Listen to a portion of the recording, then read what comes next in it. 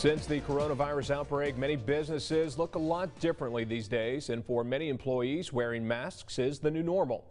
NBC Local 33's Crystal Whitman has the story tonight. Extra sanitation and cleaning, trying to limit the amount of people in the building at one time. For Baton Rouge native and co-owner of Jean Pierre's Cafe, Lisa Pierre is making sure she's keeping both her workers and customers safe. Staying constantly wearing our masks and gloves, changing them out, trying to stay as sanitized and germ-free as humanly possible. Days after Governor John Bel Edwards' use of a statewide mask enforcement, all those who interact with the public are required to wear masks. For Rachel Simon, general manager of Jenga's at Perkins Row, it shouldn't be a problem. For us, everyone who is being staffed now with us has been quarantining for quite some time. We have our masks that we have to wear every day when we are dealing with anyone within the public.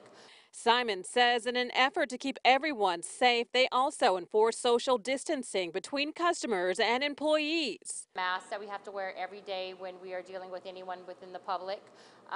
Gloves, hand washing, we use timers for all of those things just to make sure that we're definitely staying safe. So we're using every precaution that's been, by the guidelines that have been given to us. Crystal Whitman, NBC Local 33.